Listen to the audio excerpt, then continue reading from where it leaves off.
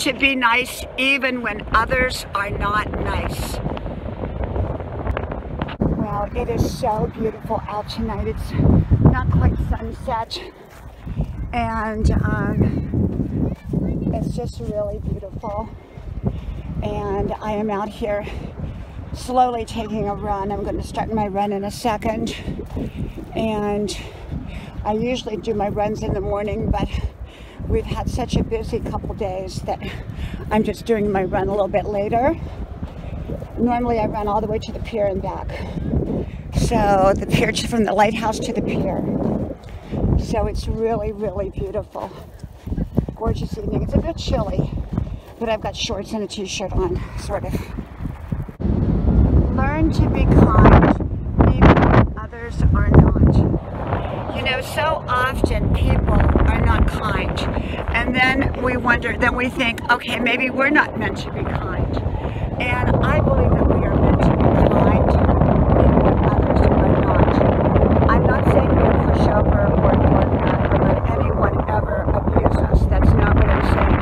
But I'm believing in a response of being kind, if at all possible.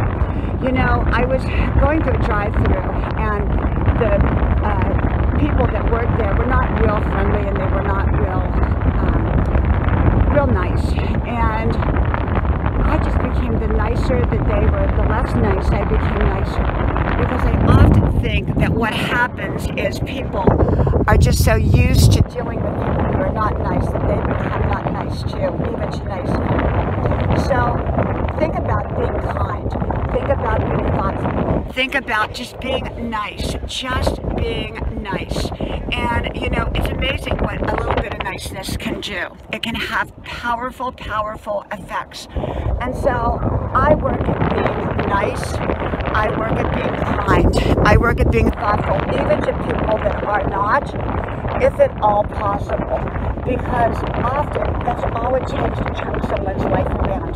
They are so used to people being nasty to them that now they're nasty back. And so I truly, truly believe in being kind and thoughtful if and when possible. From my house to yours, or from my ocean to yours, from Tybee Island to wherever you're at. May God bless you, and hope to talk to you soon again. Bye-bye. And this is the old historic bakery, and that's here on Tybee Island. It's real close to our house, and they converted it into a home. But it was, I believe, the historic bakery, and it's just beautiful. They did a beautiful job on it. Beautiful evening out. Just finished my run. It was wonderful, wonderful, wonderful.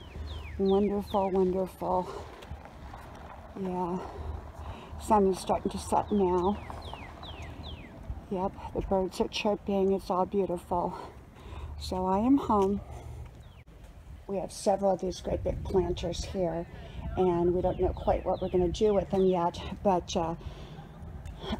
they're huge. They're huge, so we're going to probably put in some new plants.